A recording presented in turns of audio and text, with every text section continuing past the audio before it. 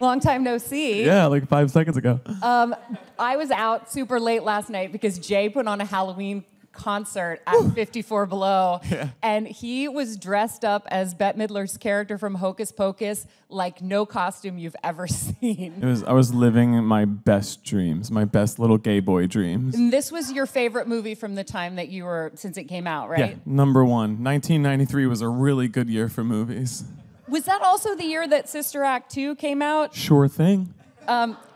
I learned in researching Jay and his new album, which is called Jay Armstrong Johnson, live at Feinstein's 54 Below, that his music inspiration was Whoopi Goldberg, not in Sister Act, but in Sister Act 2. Better movie. Can you talk about how that happened? Yeah, you know, like when Whoopi, she's like talking to the like music class, and she's like, eclectic, the word eclectic. I like rock and roll, rap, jazz, R&B. And I just loved that musical like thought, like, ooh, I want to like all forms of music. And so like that, I made it my mission in life to just like be so in tune with all kinds of forms of music. And it's actually helped me out in my musical career, because there's all kinds of music on Broadway these days. And church music was a big part of that too, right? Did you grow up singing in the church? I did. I grew up singing in the church choir. That was the first time I actually sang in front of like actual humans, or like a congregation.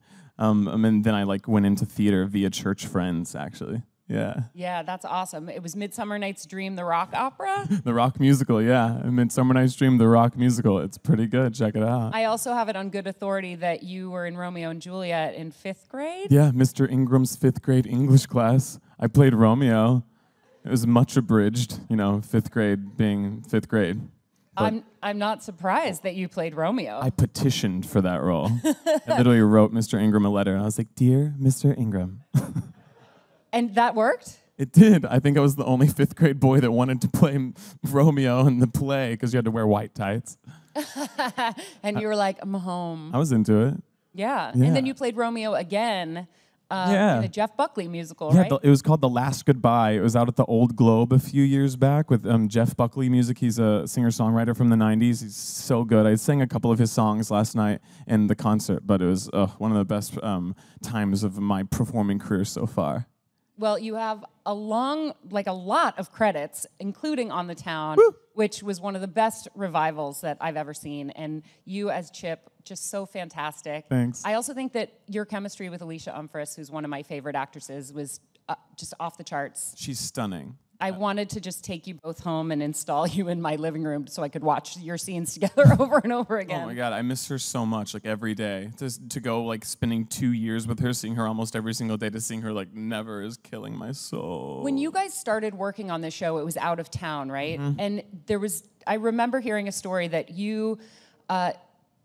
that there wasn't really any talk of it coming to Broadway, but you were like, this cast's amazing, maybe we can. Yeah, I mean, it was a summer stock production up in like Pittsfield, Massachusetts at the Barrington Stage Company, and I was in Hands on a Hard Body that only ran a couple of months, and I was so sad that my Broadway show was closing, and I was gonna have to go to do the summer stock gig, but I got the job, and then I got there, and it was Tony Yazbek, and it was Elizabeth Stanley, and it was Alicia Umfris, and John Rando was directing, and Josh Bergasse from Smash was choreographing, and there was this huge group of incredible artists, and I was like, this could go to Broadway. And Alicia literally laughed in my face. She was like, yeah, right. And then we went to Broadway. Yeah. And the show's fantastic, and I love that the album is out, and we can still live it that way. I know. But let's just go back to Hands on a Hard Body, because even though it ran a couple of months, I don't think we should just skim by it. Cool. What a production. I feel like that role sort of spoke from your heart because of the Texas roots. Totally. And you got a couple of really incredible numbers. It was the first role you originated. Yeah, it was my Broadway. very first actual role on Broadway. I'd been an understudy and a standby before then. But yeah, I mean, I'm from Texas. I got to walk on stage and just talk like this, like my dad, and that was pretty easy because it just comes to me naturally. You know, it was truly a really, really cool, very brief moment of time in my life. I love the history of how you went from being a really high-profile understudy and cover for Gavin Creel in Hair and for Aaron Tveit in Catch Me If You Can, which in a way you had sort of opposite experiences of, going on for Gavin with 0 rehearsals. Yeah. Can you talk about that for a second? Yeah, we were in previews, and understudies in Broadway shows, they don't get to rehearse the show when you're in the rehearsal process and even in the preview process. So you're just watching rehearsals and you're watching previews and you're just taking notes. And then once the show officially opens, then understudies get to have their own rehearsal process. But Gavin got sick 3rd week of previews, and they were like, "You're on, bro."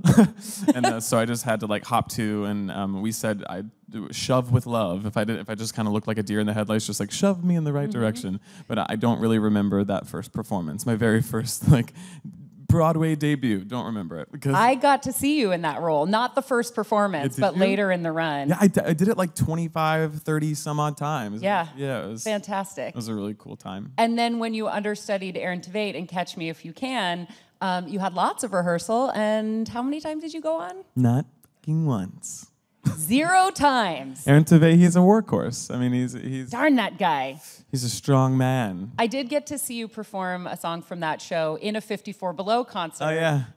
That was it was a cabaret of actors who never got to go on for the roles they understudied. Yeah. And that was so fantastic. It was rich.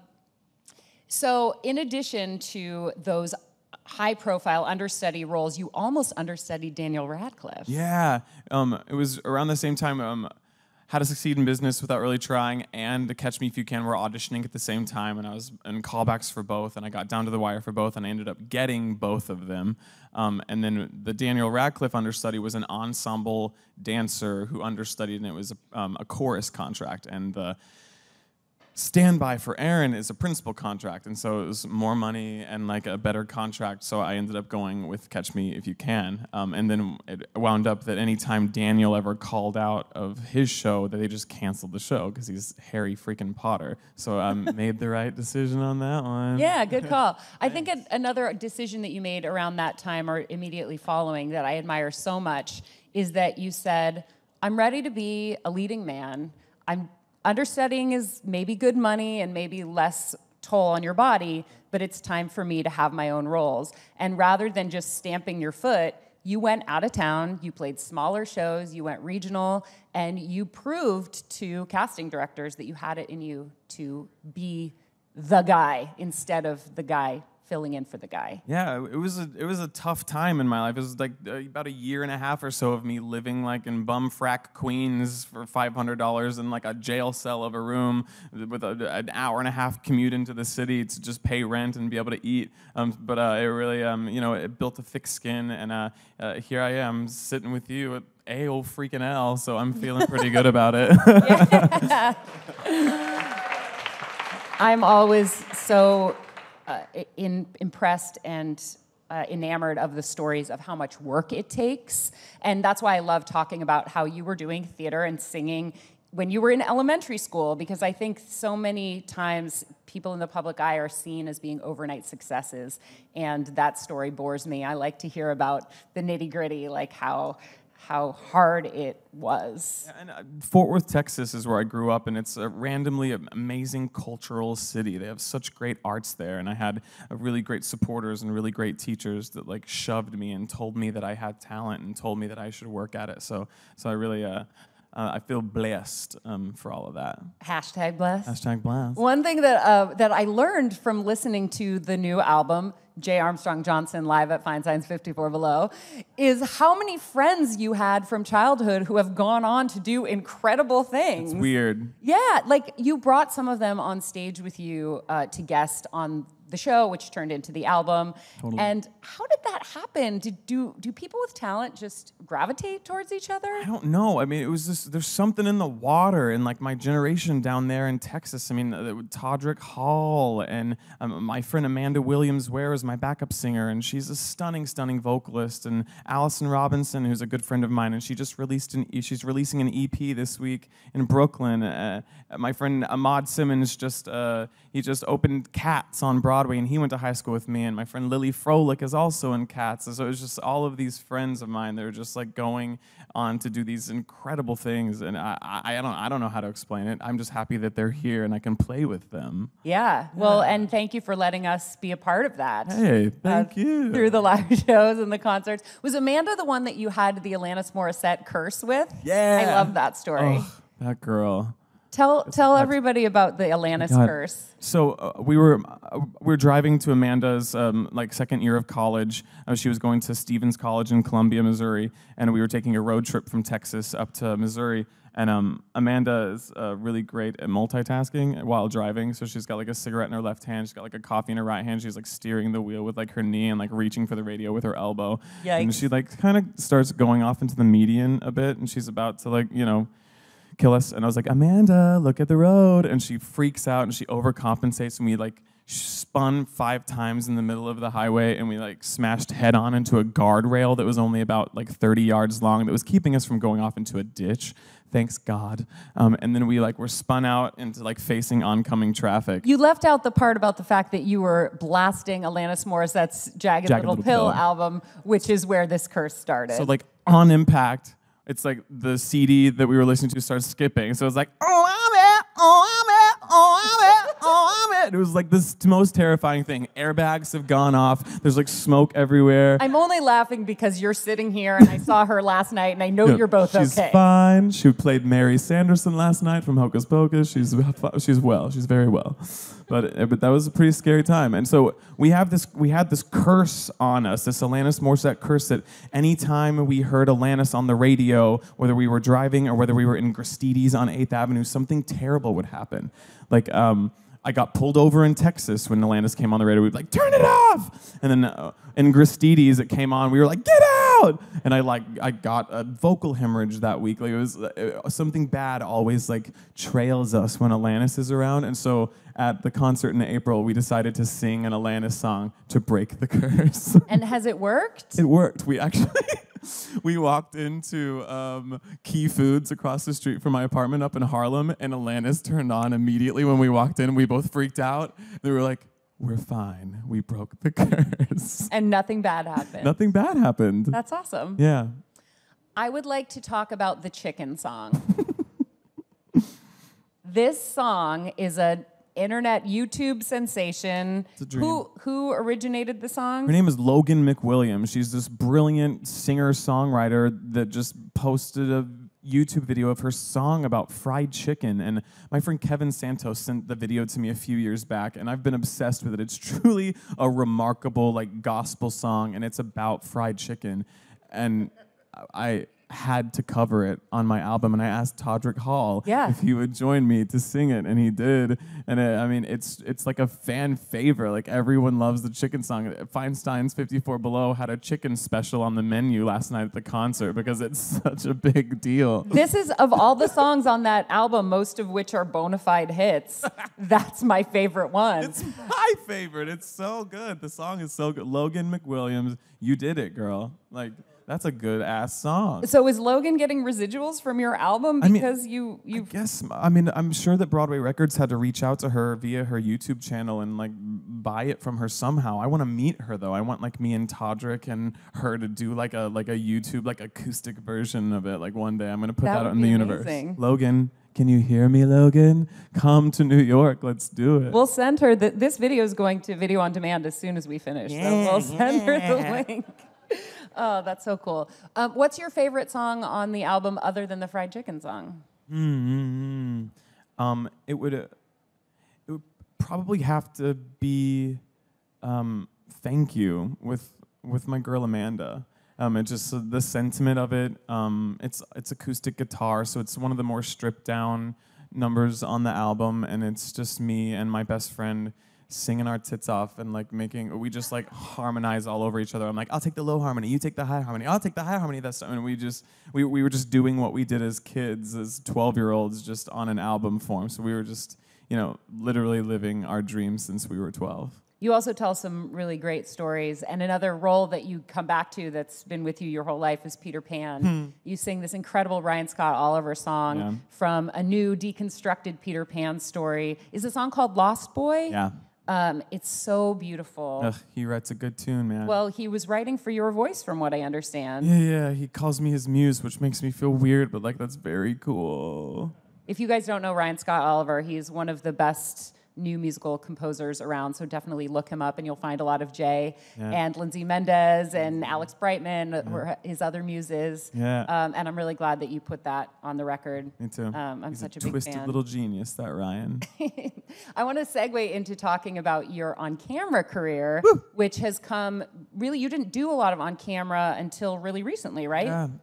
I mean, this past year, I've been like learning the ropes of what it means to be on a set and what it means to be in a frame and like not use your body when you're acting, because I'm a dancer, so I'm used to like using my physicality when I'm acting, and so now I'm working on what a close-up feels like and what a 16-hour day on set looks like when you're sitting on your ass for 75% of the day. You know, it's really been a learning, growing, and a really exciting experience. So you're appearing on Quantico right now. Quantico? And your character was gone for a little bit, but last night you made a return. Yeah, I made my return a couple of weeks ago, but I made a serious return last night when I was dressed in drag as Winifred Sanderson. I haven't even seen Not the on episode. Quantico. We were both at 54 Below last night. while it was airing. For Halloween. So I haven't seen the new episode of Me Quantico either. yet, but I Watch it. understand you had a hot makeout. There's a little bit of a sex scene with Russell Tovey. I'm not mad about it. My boyfriend's mad about it, but I'm not mad about it.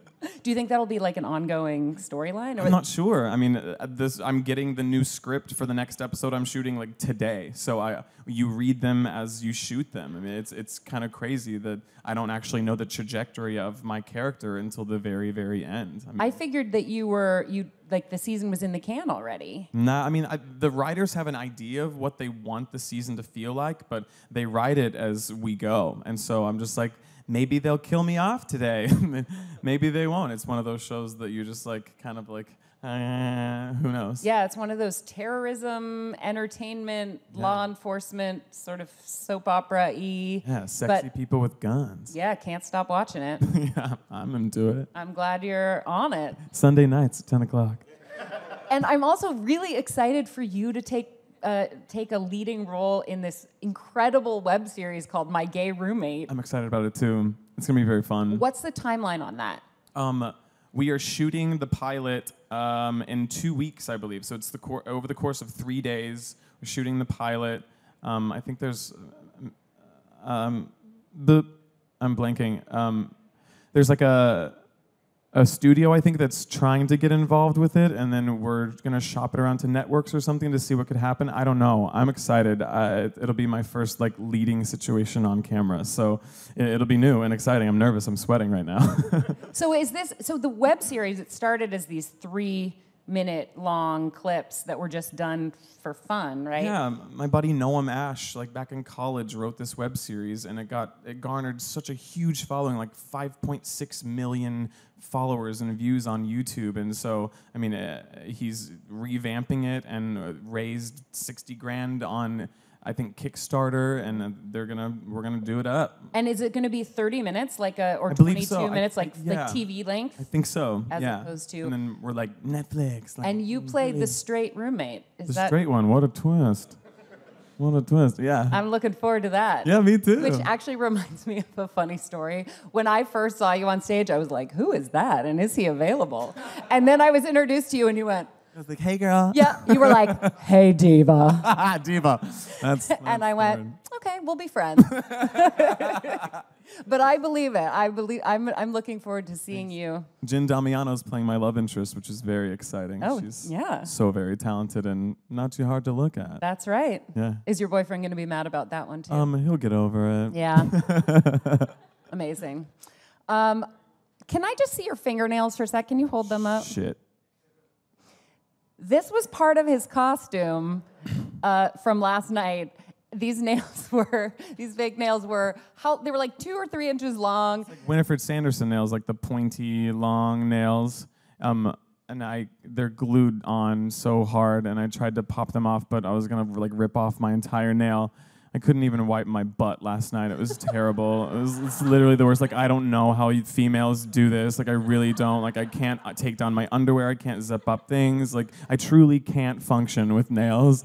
So I just had to clip them off. But I guess I'll have them for until they fall off. You have to go onto Jay's social media and see some pictures of this costume last night. I really think Bette Midler would be proud of how just completely you dedicated yourself to not just that costume and the character, but your entire show was Hocus Pocus themed. Thanks. I mean, I have to give so much credit to the designers on the show. D.W. Withrow designed the costumes, and Katie Beatty designed the wigs, and Nicolette Gold did my makeup. And so I really had a team of brilliant, brilliant artists that really helped me pull off this incredible night that was somewhere out of my dreams. Well, there's already video on YouTube, and Jay tweeted it. His Twitter handle is super annoying because it has like all these underscores in it. Sorry. It's J_A_Johnson. I'm sorry. So follow him on Twitter. And we're going to go to questions from the audience, but I think we should tease the fact that in early 2017, something exciting is happening that we can't talk about yet. I'm sorry. That's pretty annoying. But it was really exciting. It's really exciting, and you'll be posting information about it as it becomes available on Twitter at J_A_Johnson. I'm sorry. But it'll be here in New York. It's a dream role of mine, and I'm excited when they announce it finally. Yay. Let's go to the audience for some questions. Never be sorry for that Twitter handle, Jay. Thanks. So the nail story is crazy, but in the spirit of the day, what are a couple of other favorite costumes that you've worn on Halloween, and maybe do you have a couple of other fun Halloween stories in the course of your lifetime? I was Freddie Mercury a couple of years ago, which I really liked. I painted an entire bodysuit, like the Harlequin, diamonds and stuff. Had a great hair, and it actually sang a concert with Ryan Scott Oliver. It was like the Dead Celebrities Ball. It was like back in 2000, whatever. But Winifred Sanderson is actually my peak in terms of costumes. Is what I've always wanted to do, and now my next thing I want to do is The Mask. I want to really pull off Jim Carrey's The Mask. So I'm gonna try to maybe do that next year. I'm going to put it on my calendar the night before Halloween to be at 54 Below next year. Another question?